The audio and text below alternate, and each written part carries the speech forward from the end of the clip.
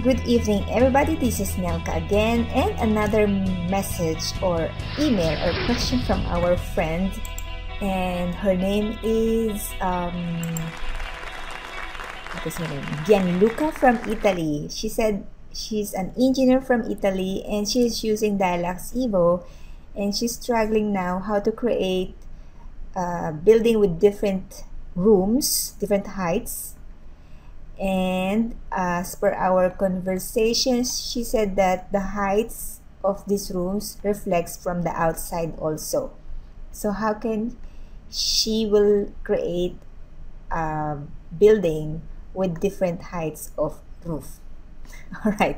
So Gianluca, look at this one. I prepared one file, Evo file here right now. It's already open because I used this one in my previous tutorial.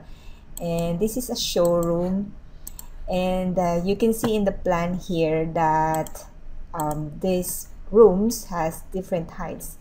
This upper part is only 3.5 meters from outside. You can see in the rooms here, go to the assessment zone. Some of the rooms are 3 meters. This is 3.2. This is 3.5. You can see here. And some are 3.2. Okay, 3.2. This is 3 meters. Toilet is also 3 meters height.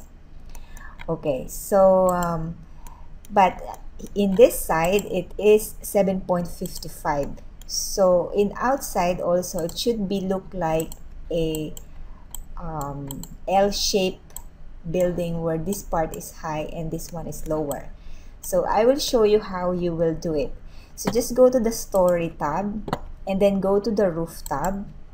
Yes, and then you will go and select the flat roof because you said Gianluca said their project is flat roof only, so no problem.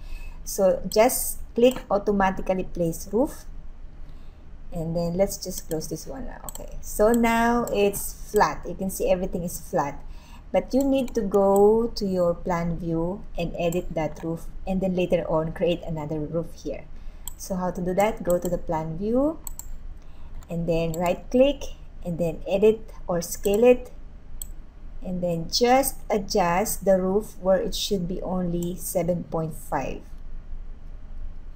Okay, if you go here now, it is 7.5, yeah, on this side, but on the other one it's only 3.5. So let's go into the plan view and again draw roof here, or I'm not sure if I can still use the automatically place roof, but I will just draw now. Okay, just draw, and then I will create a roof here. Okay, I can just edit it later if it's not perfect.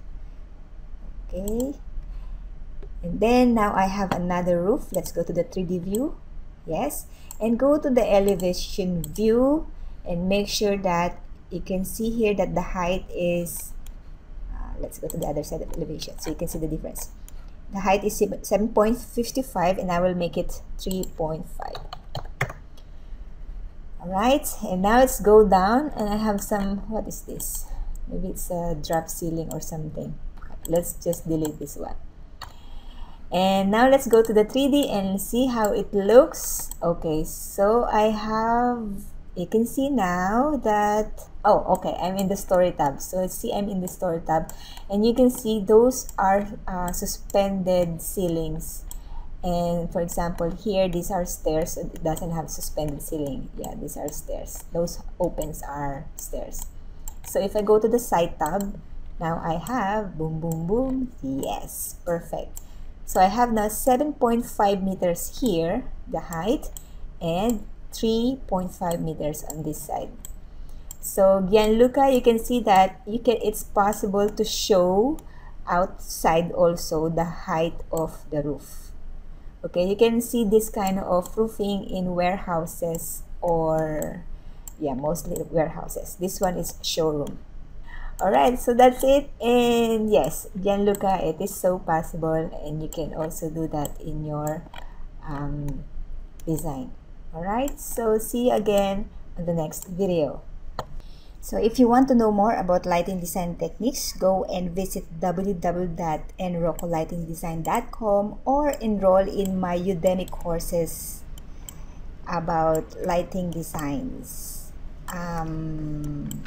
Okay, so that's it. And if you want to hire me, you can also see me in fiverr.com, so go and check that one. All right, see you again on the next video. Bye.